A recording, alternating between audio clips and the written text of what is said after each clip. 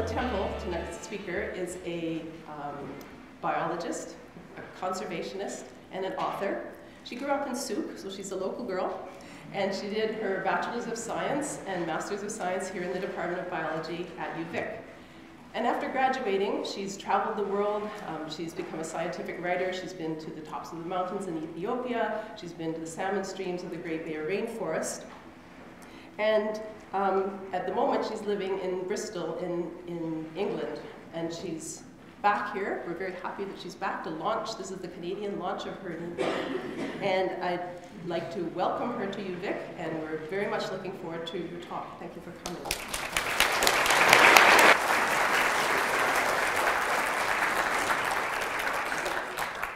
Thank you very much, Barbara. This is officially more than just my family, so this is very exciting. Thank you all for coming on a Friday night. I'm going to, I have to change the slides, so I'm going to be doing a bit of dancing up here. My co-author, Richard, couldn't be here this evening. He doesn't have family to stay with, so he had to stay in England. So I'm here, and I'm very happy to be here back on UVic campus and enjoying the incredible beauty that Victoria has to offer. I sure miss it. So as Barbara mentioned, I earned my degree here at UVic in biology, and I went on to work for about 10 years in conservation biology, first in Canada's Great Barrier Rainforest, which was pretty spectacular, and then in Australia's Coral Sea. So one might wonder why one would go from amazing, pristine temperate rainforests to pristine coral reefs to a home office in Bristol writing about all the horrible things people do to food. And I have wondered this myself many times. So I did try to get into conservation biology when we moved to the UK, but as it turns out, conservation in the UK is about restoring really nice big fancy houses or putting hedgerows up. So it wasn't terribly inspiring. So I turned to what I really do love to do, and that is write. And one of my first jobs as a science writer was to interview a professor at the University of Bristol, Richard Evershed. And he analyzes fat deposits on all the clay materials, the pottery that they dig up from archaeological sites, looking at how those fat deposits have been used. So were they actually cheese or yogurt? And turns out that the analytical methods that he used to do that, to trace the history of dairying, could also be applied to looking for food fraud. And in the 1990s, the UK government went to supermarket shelves and they pulled off corn oil off the shelves, brand names, big names. They pulled off 79 bottles of them and they tested them, and they found out that 35% of the corn oil had a cheaper oil, canola oil, added, but they couldn't tell how much. And they were presenting this issue at a conference, and Richard said, I can use those methods to find out exactly how much of the canola oil, sorry, it's rapeseed oil in the UK, so I'm trying to struggle with interpretation here. Canola oil in the corn oil. And he did so. And he was able to do it down, he could detect down to levels of 3%, so as little as 3% of the rapeseed oil, canola oil in the corn oil. And he didn't change anything. He just announced this. The government said, okay, we're not going to change any legislation, we're not going to change any policies, just go out and tell people. So he presented this information, the fact that he had this new test, to different conferences and industry workshops. And lo and behold, 5 years later, the government goes back onto the supermarket shelves. They start to pull the oil off. None of it has been adulterated. So without any changes whatsoever, just knowing that there's this new sophisticated analytical method on the market, it changed what people were doing. So it's sort of an indication of just how powerful science can be. Right. So this was my first introduction to food fraud, and it was very enlightening. I was a bit ignorant. I didn't understand that this was going to be happening in, I mean, this was something that happened in other countries, not a country that I lived in. And however, in 2013, hence the cover of the book, many of you will have heard of the horse meat scandal that happened in Europe. So there was some random testing that happened in Ireland, And what they found was then a lot of processed products, lasagna, beef bolognese, hamburgers, they were detecting horse meat, even though they were labeled as beef products. And this was outrageous to the British public. There was also pig in there, but nobody really made a fuss about that. That wasn't nearly as good a headline for the media. So there was this outrage.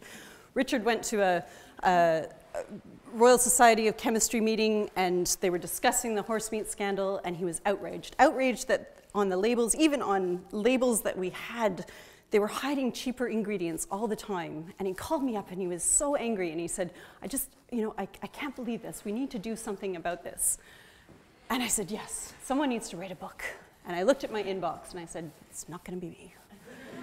And then, lo and behold, Bloomsbury Publishing was looking for some new ideas, and I shamelessly pitched Richard's idea, and they loved it. And so suddenly, someone's got to write a book went to, we're writing a book. And then it was like, we're writing a book. We have to write a book. So that's where it is. So tonight I'm here to tell you a bit about the science behind detecting food fraud, because that is actually the main issue that doesn't get talked about in the media. However, it's also not necessarily the most interesting part. So I'm going to try and introduce some really disgusting examples, and it would be very useful if you go, ooh, so that I know that I have chosen the right examples. I like to hear that feedback. And I'm also going to tell you some of the reasons that I think that we are very vulnerable to food fraud now. It's not a new concept, but perhaps we're seeing a lot more of it for certain reasons. But mainly I'm here because I want to arm everybody with some knowledge, not only about what's possible, because I think that's really important to understand just the many different ways we can get scammed, but also to talk about what we can do as consumers, because we can't always point the finger at governments and industry. There's choices we make, because ultimately we're the ones that decide what food goes in our mouth. So let's first make sure that we all understand what food fraud is.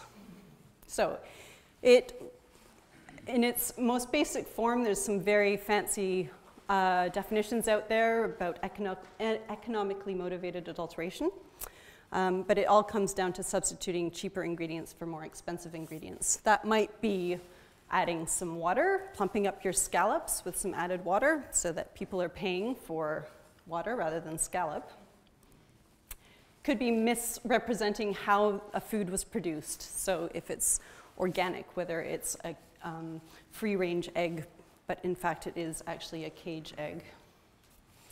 It can be misrepresenting where it's been grown. So this is a case that's ongoing in Ontario right now, where a family farm with a bunch of greenhouses has been selling veg and fruit for years, saying that it was locally grown on their farms. People are willing to pay a little bit more for that product, but in fact they were importing it from Mexico. So, well done, thank you. God, if that shocked you, you are in for a treat. Wait for this next one. I don't even have a picture of it, so gross.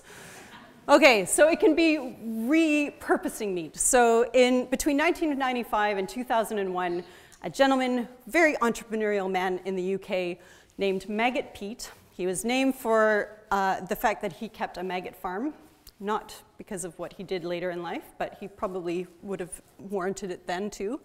So he had a license to take all of the waste products from the poultry processing and turn it into pet food. But he suddenly realized that in fact there was a lot more money in turning that into human food. And so he would take waste, the stuff that had low grade waste, stuff that had been deemed unusable for humans, and he would bring it to his, apparently the description is, just an old, hideous, disgusting shed in the back. They would trim off the really disgusting parts. They would dip it in bleach because it, of course, had turned green and had a nice tinge to it. And then they would package it up and they would send it off for human consumption. Yummy. You'll be glad I don't have a picture of that. He had 600 different vendors that he sold to. Those people were mostly, they were caterers to the schools and hospitals. So they were feeding the most vulnerable part of the population with this rancid meat, for lack of a better word.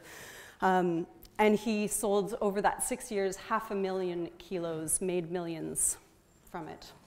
And that happens all over the world. It can also be just the plain substitution of a product. So one of the things that have been targeted around the world lately is oregano. And can I say that it's very nice to say oregano? I've been doing talks in the UK and I have to say oregano. So oregano, and so much of it has up to 70% of the oregano, which is not, I mean, this is not an expensive product. And it's been adulterated with myrtle leaves, olive leaves, and in fact, consumers prefer the look of that adulterated stuff because it's a brighter green. So, and it's been going on for years, and they're finding it all around the world. So these are all examples of types of food fraud, the ways we can get swindled. And all of it comes down to poisoning or cheating, essentially. And I am now way over here on my pages. So the concept of poisoning and cheating isn't a new one, as I said. It's probably happened since our very first ancestors had a surplus of food that they were growing and began to trade it and saw an opportunity. It was certainly recorded in Roman times. They used to sweeten sour wine with lead, which may have explained why some of them were sterile. And in the 19th century London, food fraud was absolutely rampant. It was almost the norm. So late at night on a Saturday, markets weren't open on Sunday, so Saturday night they would try and get rid of any food that was going to go to waste over the weekend. So the working class got paid on Saturday, so they would go to the market Saturday night. The vendors would put a fresh layer of fat over top of the rancid meat to make it look a little fresher. They would sell it off. They would add alum to bread to make it look like it was a more expensive bleached flour. And my personal favorite was that they used to have such poor quality beer that they would add picrotoxin, which comes from a fruit from a tropical vine. And it would give that sense of being inebriated. It would make your lips tingle, and it would make you feel a bit stumbly. And it was because it was such a low quality beer, they added this in so that people at least thought that they were getting intoxicated. And this was, in particular, this one was outrageous to a chemist by the name of Frederick Occum, because he was German and he absolutely loved beer. And he also liked public displays of chemistry, which I frankly think there needs to be more of these days. But he went around and he started to gather all this stuff from the markets, and he took it home and he would test it. And what he found was very revolting to him. And so he ended up writing a book, and he published it in 1820, and it was the Treatise on the Adulterations of Food. And it included, it's a really great book, actually. Should have just redone this one, really. And it has a whole bunch of kitchen experiments that you could do to just test whether your food had been adulterated. And this is a great example, which I actually did at home.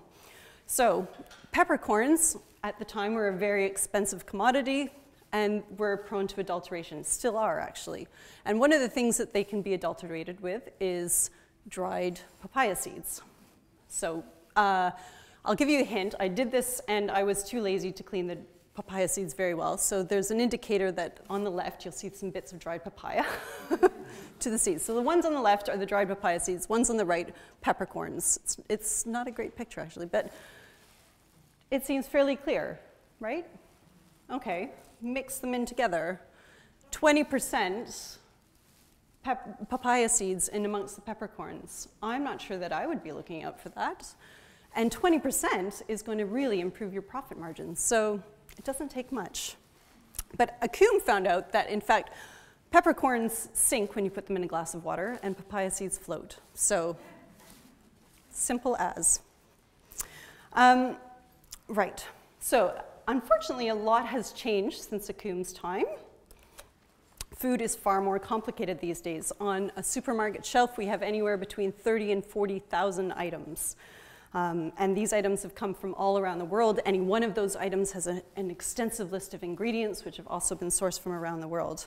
So there are things actually on the supermarket shelves that Occum probably wouldn't even recognize as being food. So we have changed it a lot. So let's jump into an example. And I'm going to start with the horse meat.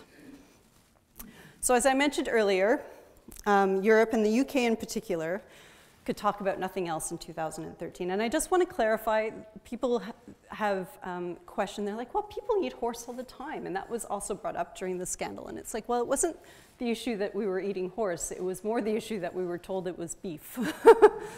In fact, apparently, horse is quite lean and lovely to eat. Not that I would know, but.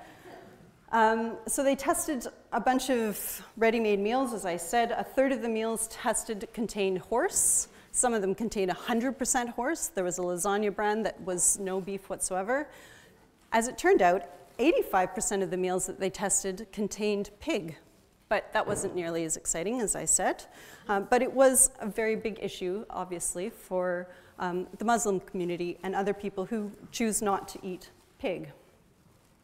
So when this scandal broke, we wanted desperately to point fingers as to who had done it, who done it. And what we discovered, and there were some journalists at The Guardian who were very integral in unraveling this, was that it's very complicated.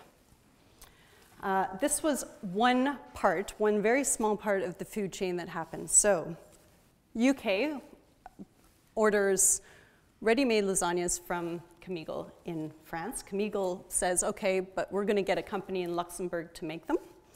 The company in Luxembourg calls Spang Hero in southern France and says, we'd like some meat. Spang Hero calls a meat trader in Cyprus, who then subcontracts that out to a meat trader in the Netherlands, who then orders the meat from Romania. All right, that's just the paperwork. Romania, the abattoir, then sends it to Spang Hero, and then it goes off to Luxembourg. The point is that it's very complex, and I just want to say that the subcontractor in the Netherlands, their name was DRAAP, D-R-A-A-P, which apparently is horse in Dutch, backwards. So I'm not sure, I don't want to say anything, but I would start there. So this is the first reason that we're vulnerable to food fraud. We have very, very complex food chains. In fact, they're not even chains, they are networks. Now, second example. We come over here to Canada, and it was DNA, which I failed to mention, it was DNA testing, I think, that revealed the horse in the beef products. And Canada has a link to that because, in fact, the DNA methods that have been pioneered for detecting food fraud, particularly species swapping, which is what you would use DNA for, has been done by the University of Guelph. And they started to do something known as DNA barcoding. So researchers all over the world are constantly sequencing genes because we want to know what they're doing. And they'll be sequencing whatever gene they happen to be interested in. The concept behind barcoding is that everybody sequences one particular gene. And when we have that sequence, you'll get a list of all those C's, G's, T's, A's, the nucleic acids. It comes out in a great big long line. And then we can compare that to a database. And we can say, okay, it's this species. So that's the idea. The thing is, you need to choose the right gene. It's sort of like Goldilocks in the porridge. You want to choose a gene that is long enough. You want to choose a gene that has enough variation, enough mutations that you can tell the different species apart, but also not so many mutations that there's so much variability within a species. So the group at Guelph chose a gene for an enzyme called coenzyme 1, CO1. And it works. You'll see there's sort of the code. It's 650 base pairs long, so I didn't put them all on there. And then below you sort of get a code, and it looks just like the barcode that you would see on a food product, okay? So this is the method that they use, but you need to have that database. You need to have specimens that have been done by experts, that have been recognized by experts to say, yes, this is what it is. And so they started to develop their database for a couple of years, and then they went and said, okay, how mature is our database? Is it mature enough that if we went into the market and pulled a sample of fish out, would we be able to tell what species it is? So they did just that. They went out into the Toronto area and even a couple of retailers in New York, and they got some samples, And they brought them back to the lab, and they tested them.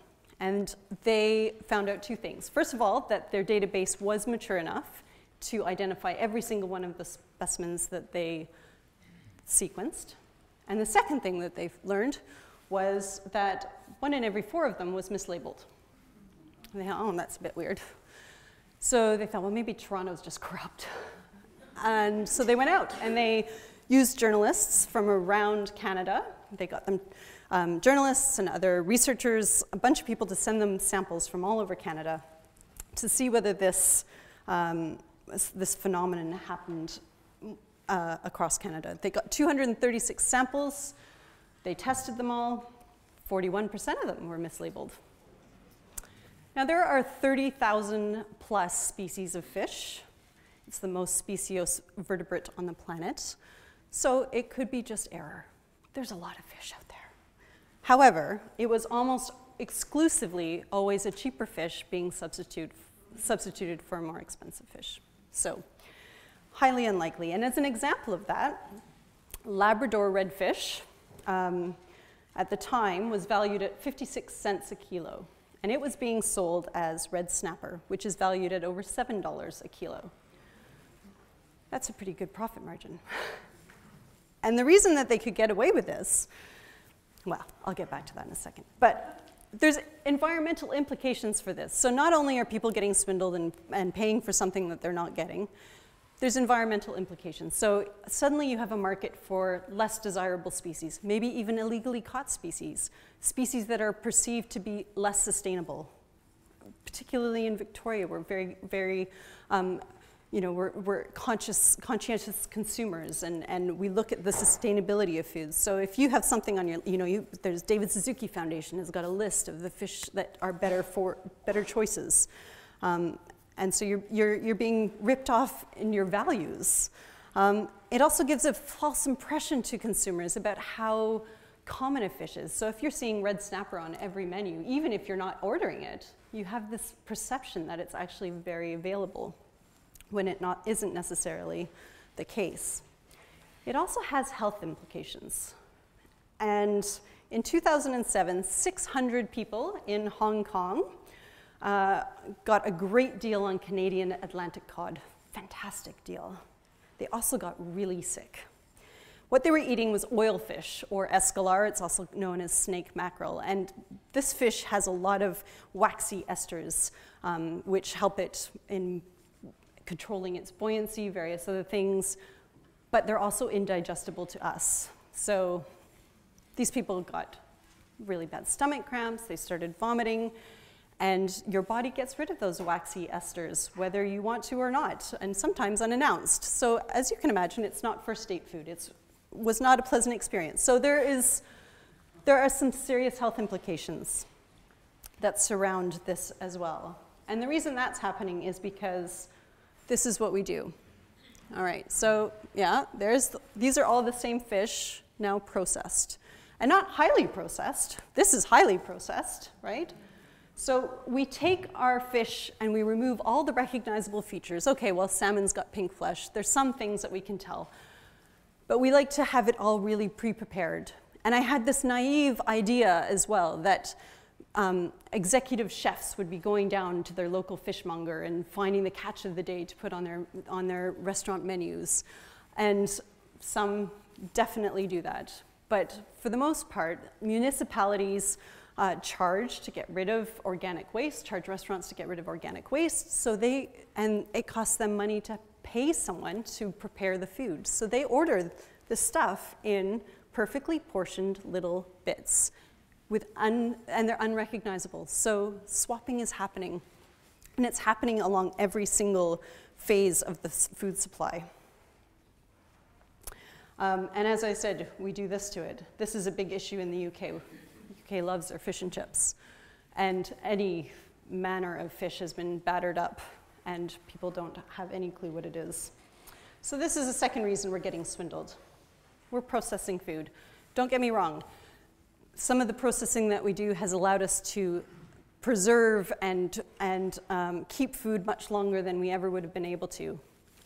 There's an argument that maybe that's not a great thing, but we are getting to the point where we are making food almost unrecognizable. So now, to make sure that the vegetarians and vegans in the audience don't feel like they're immune to food fraud,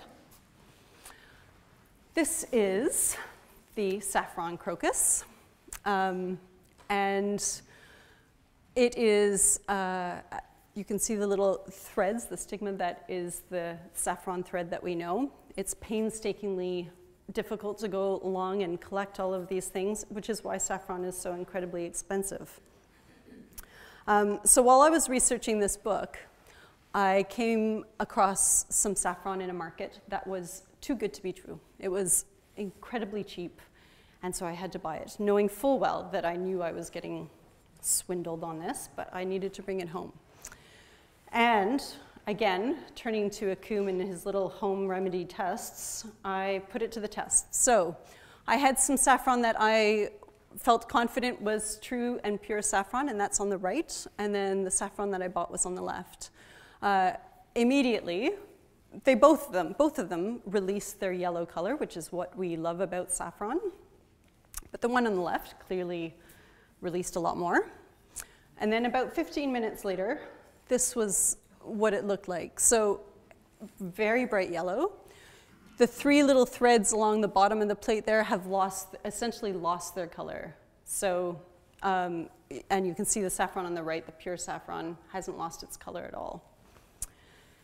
And this saffron is obviously one of the most adulterated spices out there, and everything you can imagine has been dyed with toxic dyes, Sudan red and other carcinogenic things to look like saffron, including other parts of the flower, marigolds, other flowers altogether, corn silk, meat threads, right? So vegetarians thinking that they're having some nice saffron rice are actually having a little bit of protein that they weren't expecting.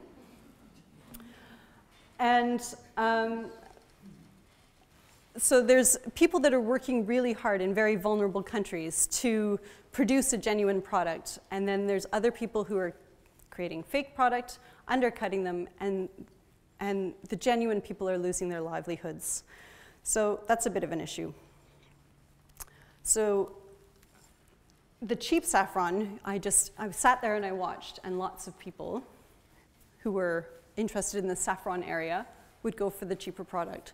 And I think that's one of the other reasons that we are vulnerable to food fraud. We're pretty unrealistic about what food should cost.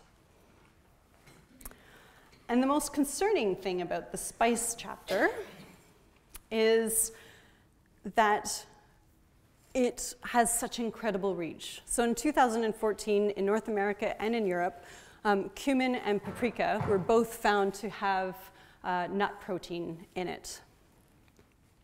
And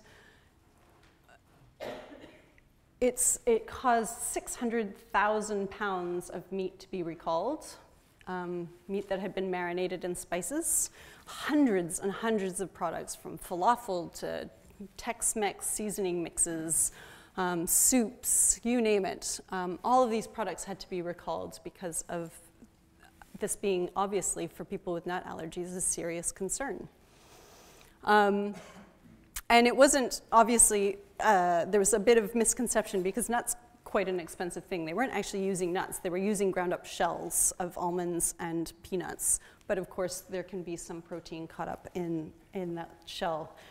To try and stretch it out. And what happened was that in early 2015, there were some really low yields of cumin because it got really hot. And this is, I think, the fourth reason that we are very vulnerable to food fraud. Environmental uncertainty. A lot of our spices are grown in countries that are most prone to environmental change, climate change. And we're going to see lots of things happen where you get low yields. There's still the demand. People are going to get creative in what they produce. Right, so how do we catch these crooks? Okay, we all do chemical analyses. We do them every day. You go into the fridge, the milk is expired yesterday. What do you do? have a sniff, right? So we have this incredibly sophisticated piece of analytical equipment right in the middle of our face, right? And we use it. So we smell it, but then we compare it to our own personal database of what milk should taste like, right? Or smell like, sorry, of what it should smell like. Getting ahead of myself. And you compare it to all the times you've smelt good milk, all the times you've smelt bad milk, and you're like, okay, yeah, that's okay. And then you might venture and do a second test. You might taste it, and you do a comparison again with your own personal database. So this is the foundation for analytical science. You need to go out and with all of the food products, you need to get an understanding, because everything in nature has variation. You need to get an understanding of what that natural variation is and build a database that you can compare it to. And you want to look for a chemical signature. Some people say fingerprint, but in fact, the chemical signature of a food can change over time. Think of a bottle of wine, you know, that's going to change as it ages. So it's more of a signature. Our signatures sort of evolve over time. And you're either looking for the signature of the pure food, things that indicate the food is pure, or you're looking for a signature that indicates that there's something that has been added. Okay. So, keeping that in mind, I'm going to use the simplest food possible. So, you know, don't think of the supermarket shelves with all these incredibly complex ingredients. Honey, we barely do anything. Bees do all the work. And it's one of the top 10 adulterated foods. Okay, so the first question you have to have is, okay, what am I analyzing? Is it protein? Is it sugar? What is it that I'm looking at? Is it fats? So with honey, it's sugar. Honey is made up of 3 main sugars: fructose, glucose, and sucrose. Very little sucrose, less than 3% actually. And so one of the main ways to adulterate honey used to be sugar water. You and I cannot tell the difference. It's been mixed into the honey. But when you do a chemical analysis on it, that sucrose content goes up, because all of the sugar that we consume is either beets or cane sugar. So suddenly, it's a clear indicator. Sucrose off the chart. Easy, no problem. However, people got smarter. The criminals got smarter. They started to add high fructose corn syrup, which is what's on the right. You can't really tell a difference. And when you look at the sugars under a chemical analysis, you also can't tell the difference. If you choose the right high fructose corn syrup, it just blends in with that same natural variation. So then you have to get even more sophisticated. So even though your first test is saying, yeah, that's pure, you have to get more complicated. And for that, we turn to stable isotopes. So carbon, a lot of elements come in some stable isotopes. So carbon-13 has 1 extra neutron than carbon-12. It's a little heavier. So we have 2 forms of carbon dioxide, and that's naturally occurring. There's 2 different types of plants, C3 plants and C4 plants, and Barbara's going to think this is an incredibly easy explanation of this. Most plants are C3. Very few plants are C4. But their way of capturing that carbon dioxide is slightly different. So they have a different signature. So some will have more of that, a greater ratio of that heavier carbon. And bees are foraging on C3 plants. So honey should have a C3 isotope signature. When you have corn syrup added, then it's going to have this other signature. And you can tell, it's sort of, because it's a ratio, you can have a sliding scale of exactly how much of that high fructose corn syrup has been added.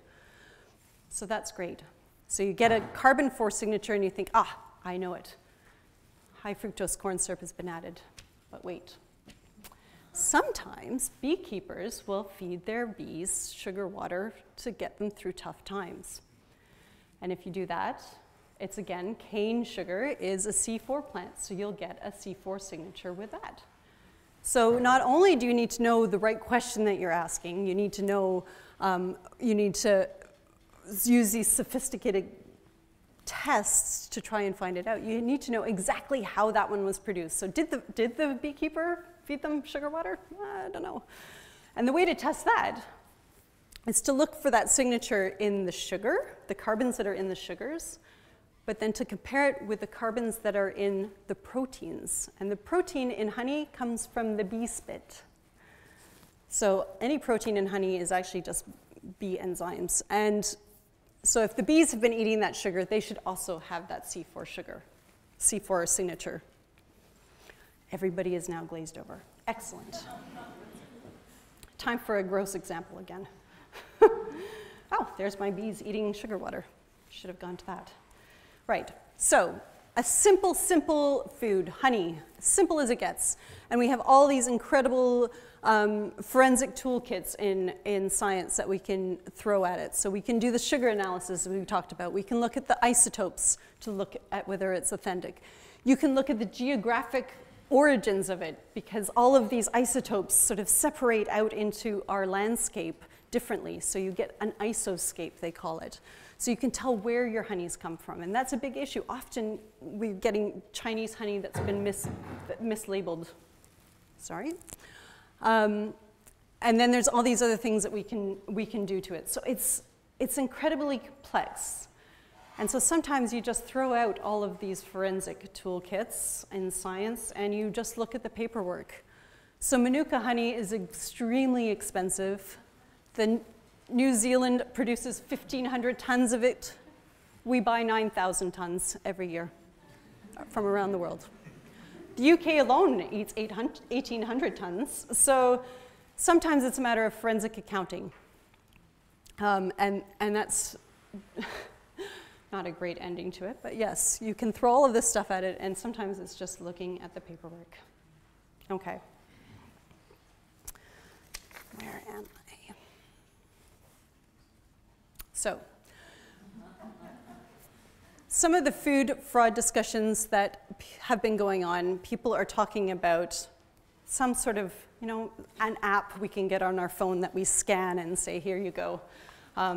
This has clearly been adulterated. There's never going to be some Star Trek tricorder version that we can point at our food and determine how it's been adulterated, because there is a complexity in the food itself, and then anything could have been added to it.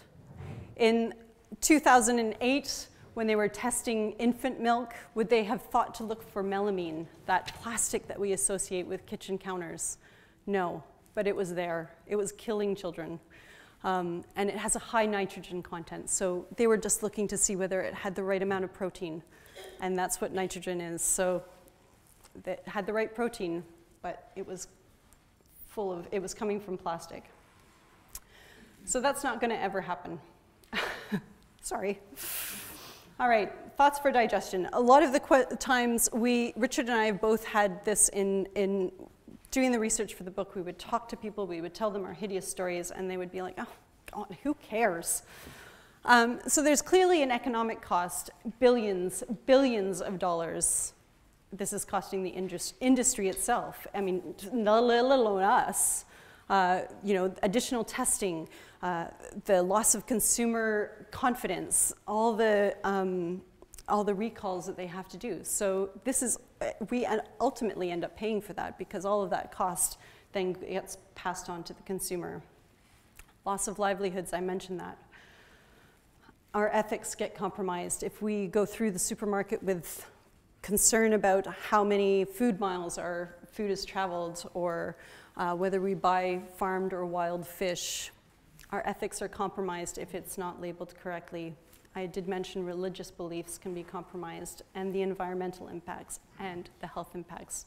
And this was the incident of the melamine. So 50,000 children were hospitalized, 6 died, and it was a horrendous. If you think about the criminals who thought, okay, let's add this poison to something we're going to feed children. It's disturbing. All right. But we are not useless. We have power in ourselves. So things we can do as consumers, we can reduce the number of steps in our food supply. Reduce the number of hands that our food's passing through. It reduces the number of opportunities that they have. Buy recognizable food. Simple. Means you have to spend a little bit more time, as Barbara was talking about, doing all of that preparation, but it's worth it. Buy from retailers you trust. I heard someone do an interview and she said, you know what, actually you probably learn way more from the person you buy from than you do from the label. So even if you don't have, you don't go out for dinner with your retailer, if you at least have a confidence that if you have an issue and you go back to them, you will feel good and confident that they can go back to their supply network and understand where their food is coming from. Know the story of your food. Farmed salmon is substituted for wild salmon far more when wild salmon is out of season. Someone was telling me about, on the radio today on CFAX, Terry Moore was saying that he saw blueberries that were for British Columbia blueberries completely out of season. He said, I don't think so. So if you know the story of your food, you have less chance of being swindled. And this is my own personal pet peeve, or my own personal soapbox. So I talked about having that database, that database we have when we smell the milk. It's sort of critical to have that comprehensive database. So if I have an 8-year-old son, and I look at some of the food that his friends eat, and if a child has been raised on ethyl methylphenylglycidate, which is the fancy word for strawberry flavoring, then that's what's in their database. They can still tell the difference between that fake strawberry flavor and a real strawberry, but they'll have a preference for the fake one.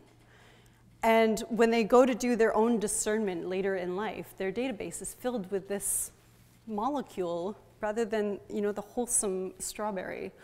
And I think we're doing a disservice to children when we aren't letting them build this very comprehensive and diverse database, and ourselves.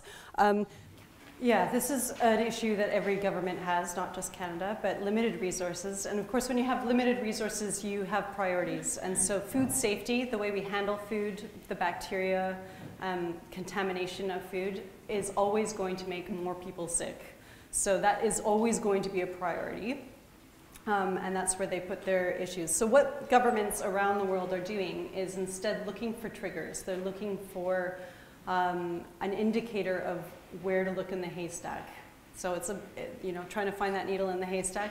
So things like they're developing information, taking in information from all sorts of social media, all sorts of places as to crop failures, whether product has been in the media a lot as having huge health benefits. That's another trigger for fraud happening. So in the US, pomegranate, for instance, was highly valued and was being talked about a lot as to its health benefits. And they saw like a 4-fold increase in the number of pomegranate products, but no more pomegranates were being grown or imported. So I think governments with those limited resources that you're discussing are going to be they're going to be gathering intelligence to just have targeted campaigns for particular things. The examples in the book are again, a biased view, Roy. The examples in the book give you we cover every single food item. So fruits and veg as well. I mean, you don't think of fruit and veg being adulterated, but it can be. So just knowing what's possible, surely that is enlightening in terms of, okay, no, I remember this as being an example of something that was happening. So the most common way rice has been prone to fraud is just simply mislabeling a more expensive rice. So a long grain rice being labeled as basmati, for example. That was definitely a scam that happened in Britain and in other areas of the world. But there are also some more sinister ones in that, believe it or not, in China they are taking plastic resin and potato starch and making rice grains out of it. And so obviously when you cook that up, it's still hard because it's plastic. And you can't, it's hard to think that that's actually economical, that they can do that, but that is one of the frauds that we encountered. It is one of the biggest concerns facing humans on the face of the planet at the moment. And it unfortunately, in so many of our cases, we found that the poorest people were the most vulnerable to fraud. So I talked about the fact that, you know, it was the working class that went to the Saturday night markets. And the most disturbing cases of fraud happen in developing countries. So in India, they make fake milk using detergent, oil, and urea with a little bit of milk powder added in. So you're right, it's going to be, and it's almost always, if you look at who's buying the ready meals, the highly processed food, which is most vulnerable to fraud, it is a particular segment of the population. So I don't know what, I don't have an answer for that, but it is unfortunate, and it is a challenge that I know lots of people are working on. All of them were motivated by making money, and none of them were motivated like, oh, I think I can make this a better place, a better world. I mean, we make fake food all the time. We make cheese substitutes, right? So, I mean, that's a valid form of food production, food fraud. It's not fraud. It's a valid creation of food to create these sort of new products that, you know, are more accessible to more people. So fake soy cheese, etc. So I think that's a really great example. I thought we opened the book up with the fake egg because I thought that that was incredibly innovative, and I never would have thought that you could make a fake egg. And they use sodium alginate, which it comes from brown seaweed, and most of us would be familiar with it as the little jelly stuff that is in wet cat food. Chefs will use it they'll mix in, say, melon juice, and then they can make these lovely little melon caviar that goes on your dessert or whatever. So it's a valid food additive that is being used. You soak it in calcium chloride, which is used in sports drinks and to solidify soy, tofu. And they make the egg white, they dye a little bit of that yellow, they make an egg yolk, and when they mix it into this, okay, so here's the egg white, they have a little mold, the egg yolk is being made there on the right, they'll drop that egg yolk into the egg white, and then the whole thing is actually, it's just quite jelly, and then they wrap it up in gypsum and paraffin wax to make the shell. And then they put it in egg cartons and sell it at market. And by the time people get it home, they don't realize that it's a fake egg because the fakes don't have that little thin membrane just underneath the shell. The person who sold it is long gone and moved on to the next town. So I thought that that was the most innovative in terms of food fraud. And you don't think a whole egg, you don't think. I mean, mixtures of food, sure, but a whole egg? Surely it's not economical. You'd rather just keep a chicken. But in fact, it was about a quarter of the cost of keeping chickens. A great green olive oil had the hardest time getting it out into consumers because we were used to this rancid olive oil that we were getting that was months old. And so it was trying to, you know, re-educate consumers about what it should really taste like. And so we have a responsibility. Government has a responsibility, industry has a responsibility, but we as consumers also have a responsibility to make sure that we know what is good food. And that is my final message, and I just wanted to say a heartfelt thank you to all of you coming out on a Friday, and to my publisher, Penguin Random House, the publicist, for you, Vic, for hosting. Great to be here. To Barbara for introducing me, Crystal Fan for organizing everything, and all of our friends and my friends and family. I say our because it was Richard and I. People stopped talking to us because they saw us coming and they said, oh God, I don't want to know what you learned today. So they have been very tolerant, and thank you.